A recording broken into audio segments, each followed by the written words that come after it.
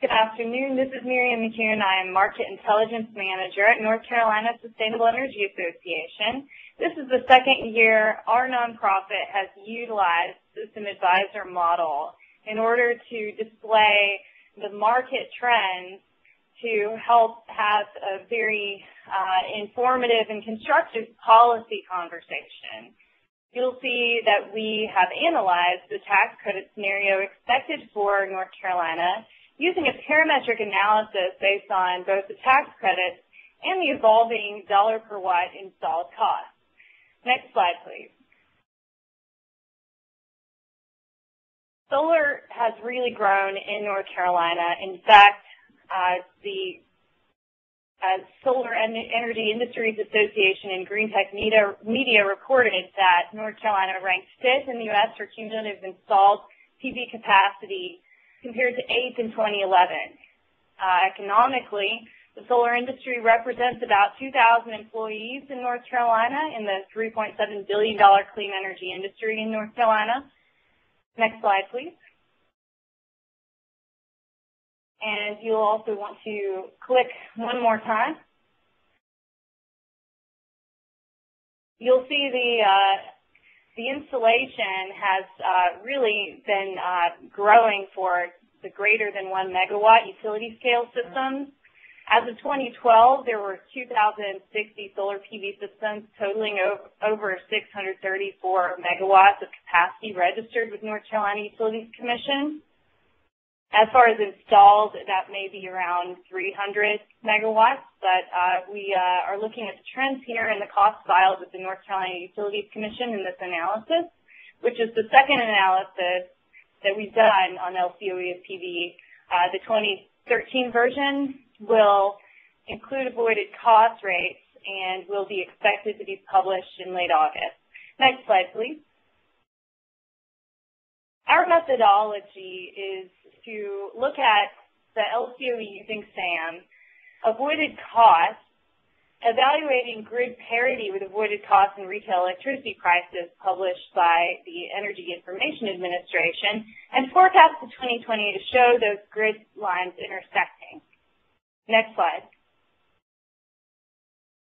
The levelized cost of energy is our measure of grid parity, and grid parity is the term that is used here simply as a sort of way of measuring the cost over the lifetime energy production of the system.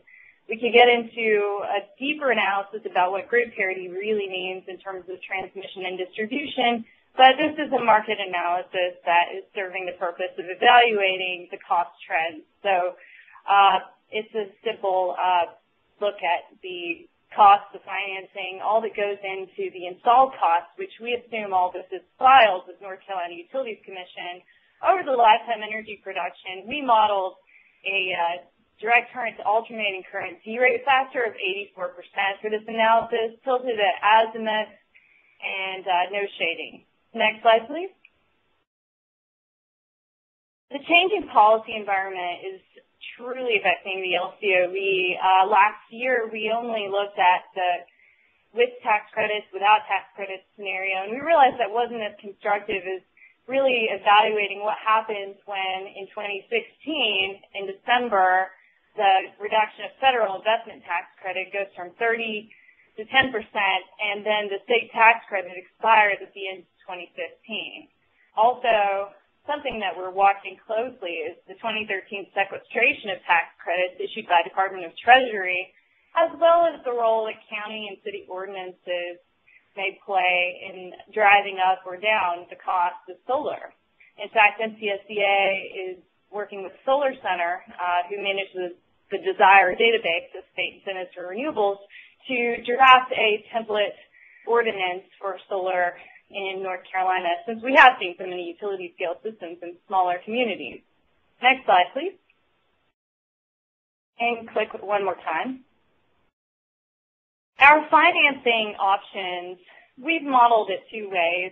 Residential includes 2 size classes out of 5, and then we use the commercial PPA with at least a 2% internal rate of return. So we know that the investors who are investing in larger commercial projects, they do want a return, and even though we assume that maybe 15% is included in the installed registered cost, there may be a developer fee associated with that that may not be included in the registration, and that's why we put that in. You'll also see that even though North Carolina has a 35% state tax credit, it's effectively modeled at around 23 to 25%, with, of course, the maxes of $10.5 thousand and $2.5 million for residential and commercial, respectively. That 23 to 25% is because on your taxes you have to pay an adjustment to the federal government for the state tax credit that you took. And so that's why it's not 35%.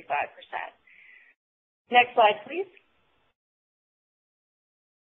In terms of the market performance, again, we're looking at the LCOE trends and grid parity with retail electricity prices and avoided costs. Next slide. This slide is taking us to the LCOE, and that was modeled after the dollars per watt, ranging in 2012 between $3.50 for the utility scale up to $6.15 for the smallest class size of 5 kilowatts and under. And you'll see the straight lines are, or solid lines are lines with tax credit changes, and you'll see the bump up in 2016, 2017 for the expiration of the state tax credit in 2016 and the federal tax credit going down to 10% in 2017. But then the market does work to correct itself. But overall, the systems that are most impacted are the smaller ones. Next slide. This is the percentages of electric utilities, which there are 105 in North Carolina, and consumers at grid parity with LCOE of solar PV systems from 2006 through 2020. And they generally experience upward trends, but some show fluctuation due to the incentive changes in 2015, 2016. If you could click one more time, please. And that indicates the fluctuation there. So the number of utilities and consumers at grid parity increased with the capacity of the systems as a result of reduced LCOE due to economies of scale. Moreover, and that's also due to depreciation in the case of commercial systems. Moreover, systems greater than 150 kilowatts are less affected than by the changes in tax credits. Next slide, please. And you'll see this for the percentage of electric customers at grid parity, and it has similar trends. Next slide. We're looking at the conclusions now by capacity class in North Carolina. Next slide. Click again, please. And again. And again. Okay, here we have PV systems greater than 10 kilowatts with federal and state tax credits are or will be at grid parity with commercial retail electricity prices in North Carolina before 2015.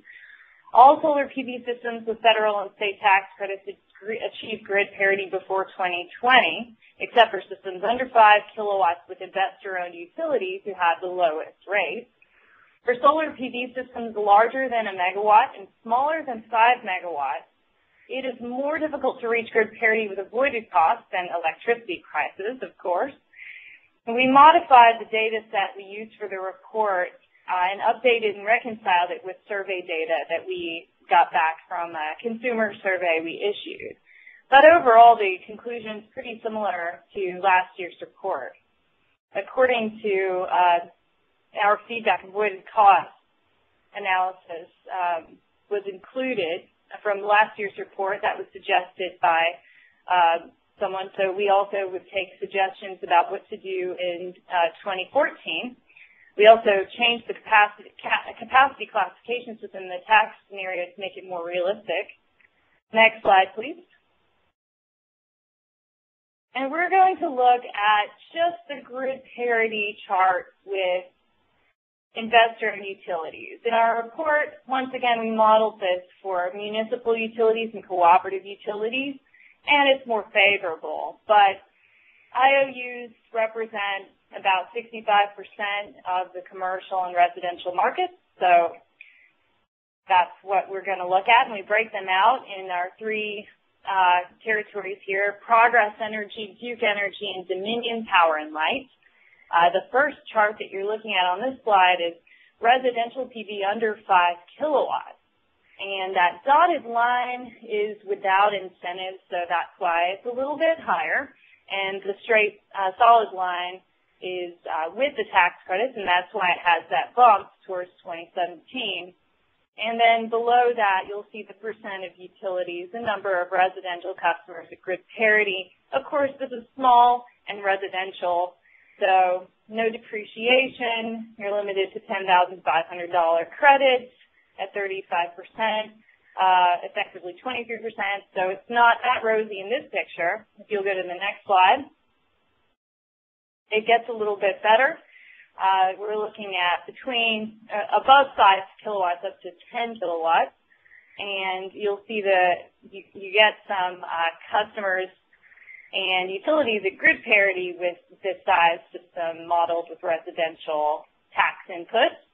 And you'll also see that you're getting some grid parity, some crossover between the three investor-owned utilities around 2015 and again around 2018, and without tax credits, you're still approaching grid parity around 2018.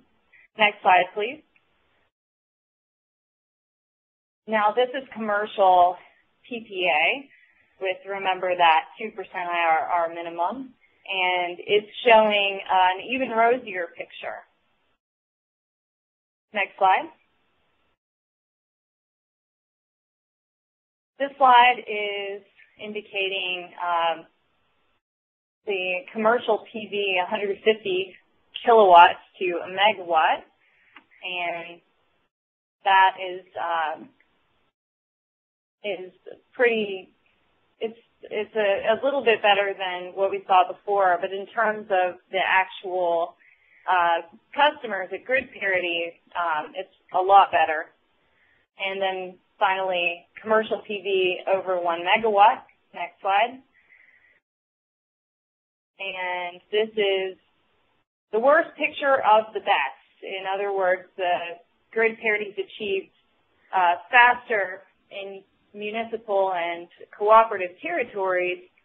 However, this is still looking really good for utility scale PV, and that's no surprise that many utilities are installing it themselves in the hundreds of megawatts now. Between 20 to 100 megawatts, a lot of systems have been going in 2013. Next slide, please. Finally, our key findings indicate that PV systems greater than 10 kilowatts will be at grid parity before 2015. All solar PV systems will be at grid parity before 2020, except for systems under 5 kW with investor-owned utility prices. For solar PV systems larger than a megawatt and smaller than 5 megawatts, it's more difficult to reach grid parity with avoided costs and electricity prices. And finally, systems larger than 150 kW or less affected by tax credit changes. Next slide. In conclusion, we hope you'll read our next report. It will be published in late August, early September. My name is Miriam Makhyoun. I'm Manager of Market Intelligence, and I'm working at North Carolina Sustainable Energy Association located in Raleigh. I'm happy to take your questions live or via email or phone if you have them. Thank you.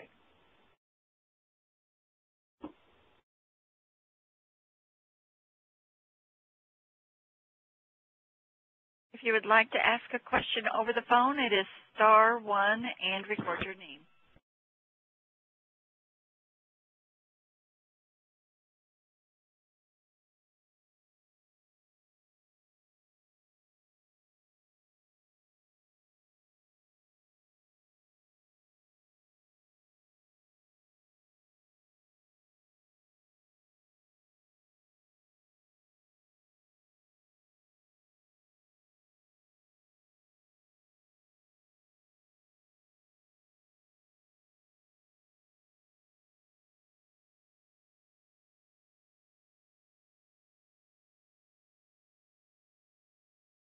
I'm showing no phone questions at this time.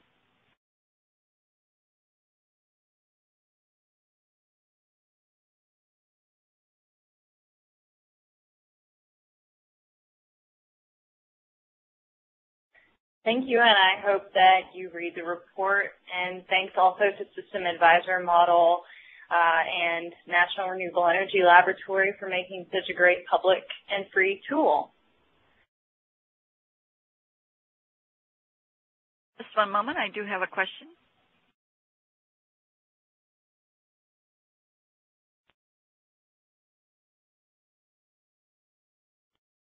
Jessican Baratan, Enra. Sir, your line is open. Hello. Is any time of the day rising involved in these types of analysis?